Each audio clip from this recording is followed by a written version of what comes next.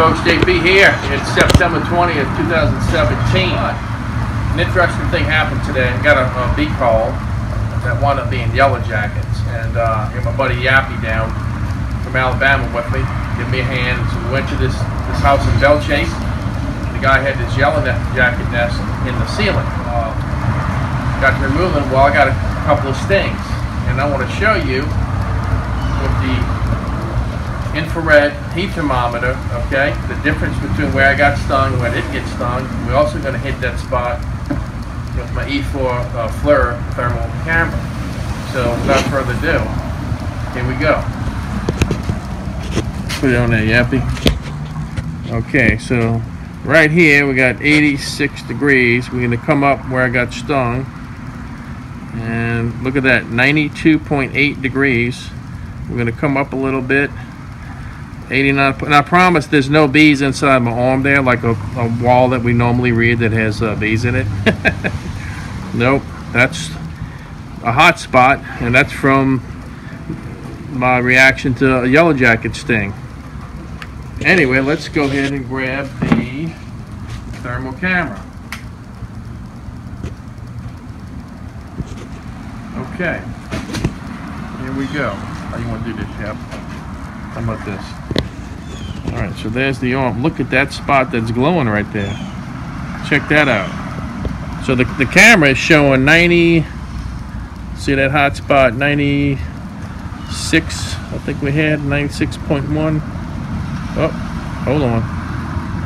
Wow, okay. It wasn't finished loading. We got 101 degrees right there. Okay, we're going to come over here, and we drop down. Lord have mercy, 94 degrees. So it's about a 7-degree differential. And look at this spot here. Check that out. So that one's, look at the difference though. In the coloration, huh? Yeah, we got 101 degrees. So that's what's going on with me, folks. And I definitely have been feeling this since I got stung. It's been, what?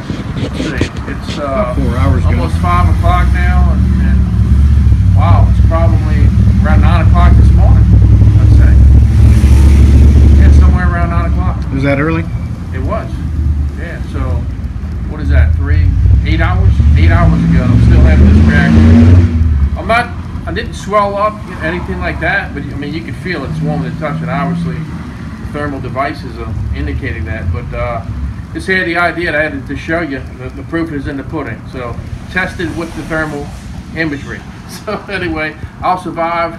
I'll live another day. But just to give you an idea, imagine if you are allergic to yellow jacket stings and you got hammered maybe like 20, 30 times. This is just really like maybe 2 stings right here. So anyway, take precautions out there when you're fooling with yellow jackets. Suit up, and actually. It suited up at some point, but I had one actually come off the building 40 feet down a roof and nail me on my neck, and then inside when we were dealing with them, I had a couple hit me right there. So anyway, just wanted to bring that video to you. I hope y'all having a great day out there, because you know we are, even with the yellow jacket stings. See you on the next one. Take care. I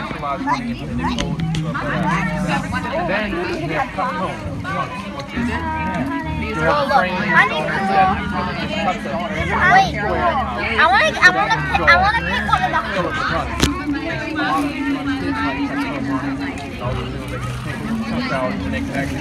of the